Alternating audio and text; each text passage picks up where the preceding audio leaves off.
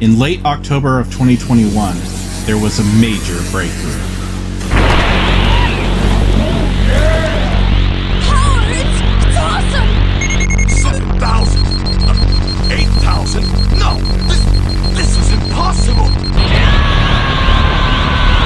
You'll hear Major's LeetSpeak username a lot in the PS3 scene. Major is a freaking wizard. He reversed the syscon and found that the RSX core and VRAM clock frequencies can be manipulated in level 1.self. It was on his radar at least as far back as 2019 on developer consoles, but it took another 2 years before he became the first person to actually overclock the RSX on a retail PS3.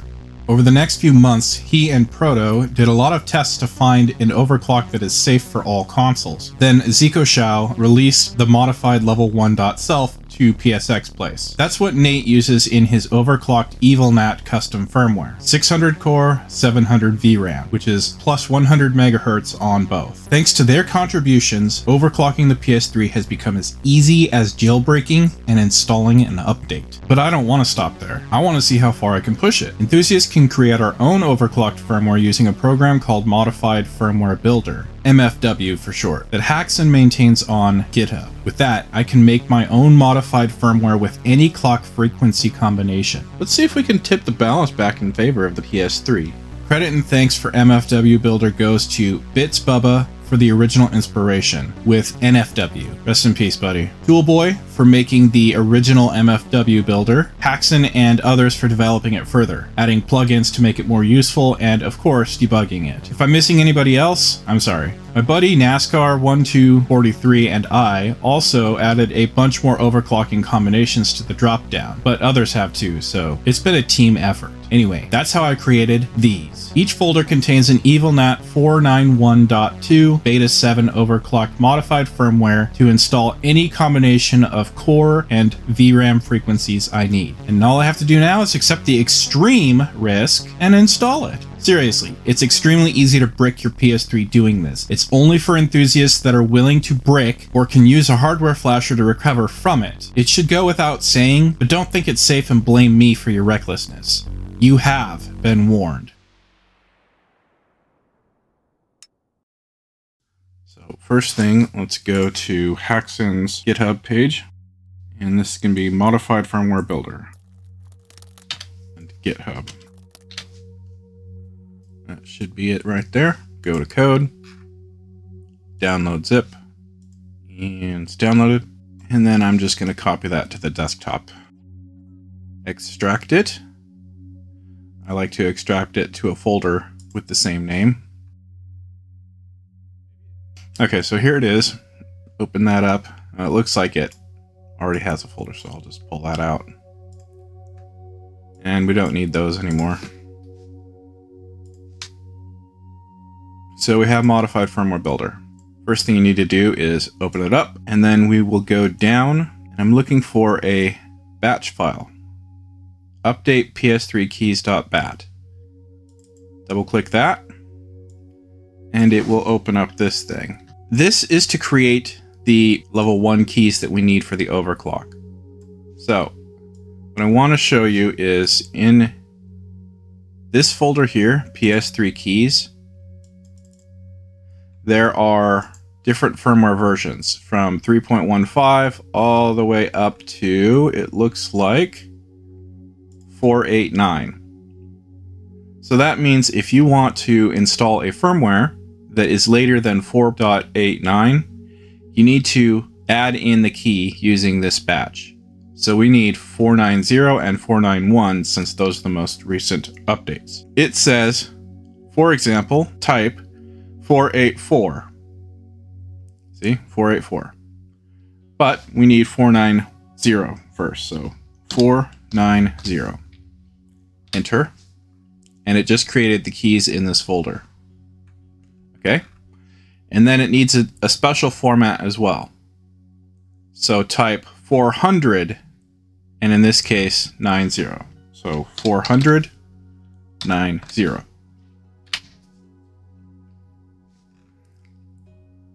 Okay, so it added them. Okay, so let's do that one more time for 491, which will be the latest update. 491, and then 400 9-1. Press any key to continue. We're done. Okay, so now in the PS3 keys folder, we should have keys for 490 and 491. This is very important. Now we can open up this executable here. We'll just open it as an administrator. And here it is. And there's a few things we have to do in here. The first thing we need to do is go over here to settings. Okay.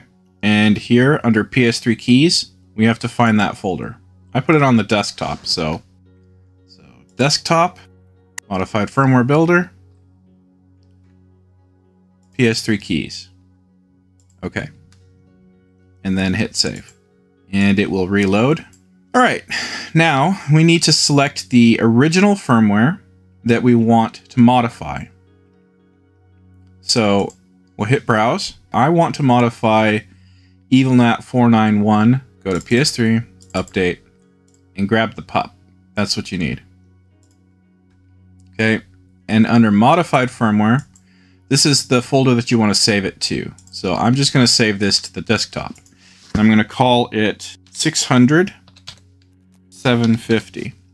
So that's 100 megahertz on both the core and VRAM. Stock would be 500 650.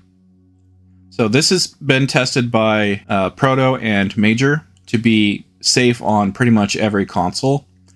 It's not 100% guaranteed. Like if you wanted to do this on a backwards compatible model with a 90 nanometer RSX, it's kind of iffy. Sometimes you might have some issues, but it shouldn't cause a brick. Shouldn't, in air quotes. But this is where it's recommended to start overclocking. All right, so we're going to save that. Now what we need to do is choose the base firmware. So we chose a 491. That means we need a base 4 CEX, which is a retail firmware. So that's the one we want to choose. And these are really important. Anything that says rebuilder, we have to uncheck. If you have these checked, it will brick. So do not have those checked. They're checked by default. Uncheck them. That's very important. Now down here, patch level 1 for RSX overclock. Check that. And over here, you will see a drop-down menu has appeared. And we can select the overclock from here. They go up by the RAM timing. So here's 750. And I want 600 750. Okay. Now, if I did everything correctly, all I should have to do is hit build firmware.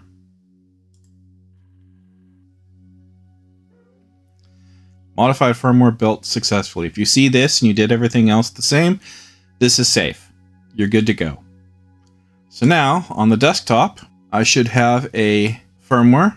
And all I have to do with this is delete that. So that it says PS3 update.pup.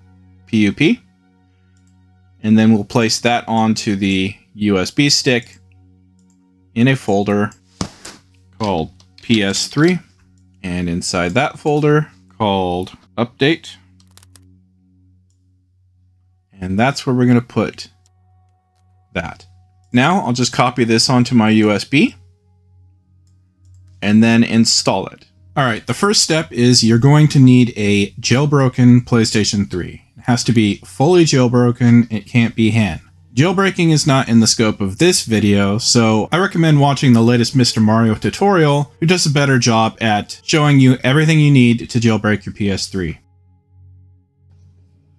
Okay, now that you're jailbroken, install the 600 750 overclock that you just made. The idea is to attempt increasing core clocks in 50 megahertz increments first. Then, start testing for stability, looking for artifacting and overheating in several games designed to push the RSX. God of War Ascension, Crysis 3, The Last of Us, GTA 5, and Uncharted 2, those are all good games. Crysis HD is also another one. Note, there are some FPS mods that can be applied to make the games more stressful and hopefully expose issues. It's a good idea to push the console as hard as possible before clocking higher. If any glitching textures or flickering, rasterization effects, etc. are observed, back off the latest stable overclock. That's your max. If you go any higher, you may make the system so unstable it won't be able to complete an update. And the only way to go back is to complete an update. So this is a soft brick.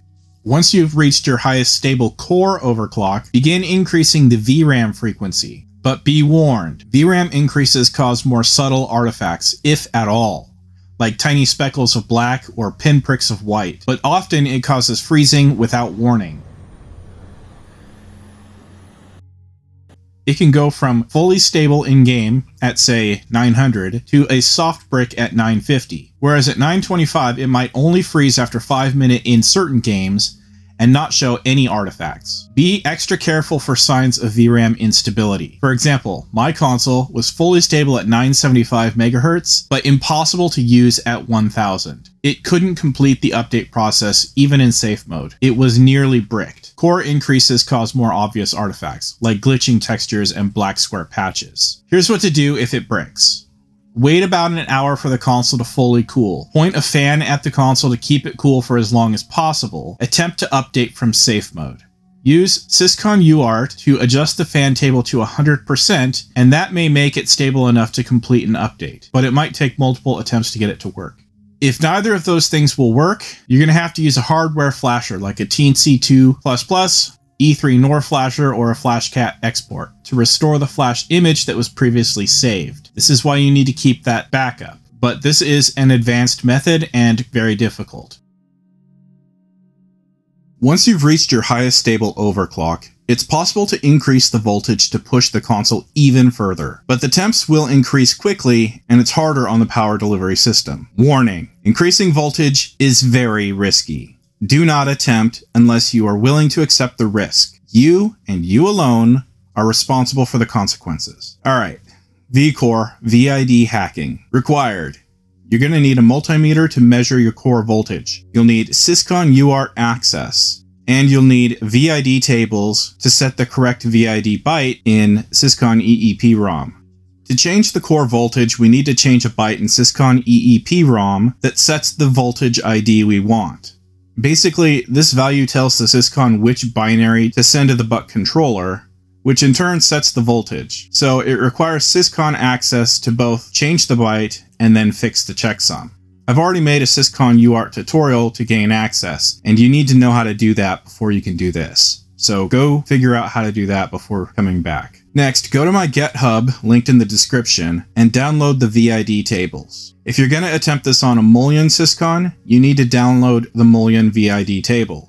If you're going to attempt it on a Sherwood Syscon, like I will here, then download the Sherwood VID tables. This spreadsheet has a list of voltages and corresponding hex values we need to set the desired voltage. But before we can start increasing it, we need to know what our default value is. I couldn't find a reliable way to determine it without having to open the console, so disassemble and measure the voltage of your RSX vCore. I like to measure it here, at the caps leading into the RSX. As you can see, mine was 0.966 volts. Write this down.